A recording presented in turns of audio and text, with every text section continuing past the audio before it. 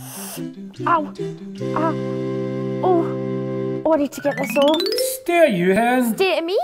Stay to you? What are you? I'm no your fairy godmother. I'm more like my ugly stepsister. Pots and kettles, eh? Get out my mirror. I'm in a hurry. Maybe if you had to put it in your eyebrows. That's no helping. I'm in a hurry. You're spending a lot of effort upstairs. Try to look good. Oh, Oh, I know. Bikini wax, wee jewels. So? That's the outside. What about the inside? That's disgusting. Have you thought about, Cervical screening? You mean a smear test?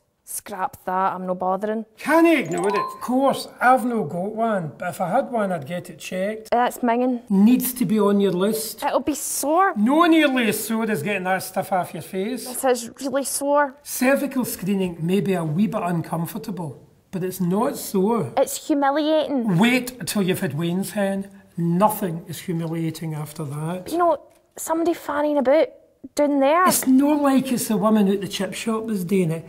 This person's a professional. They'll get you relaxed and make it easy. It'll take ages. Less than 5 minutes and it could save your life. It's embarrassing. Embarrassing? How? It's all private. It's not like it's a TV talent show or anything. That's no a bad idea. Imagine that. Miss Perfect Cervix. The search is on. Shut up, you. It's private. Of course it's private. It's just you and the person doing the smear in the room. It's not like it's going to end up on YouTube. Unlike this. Oh no, you wouldn't.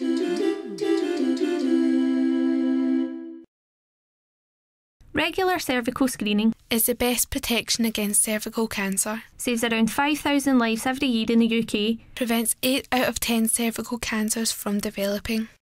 So go on, add a smear test to your to-do list today and make that appointment with either your GP practice, your sexual health clinic or your family planning clinic.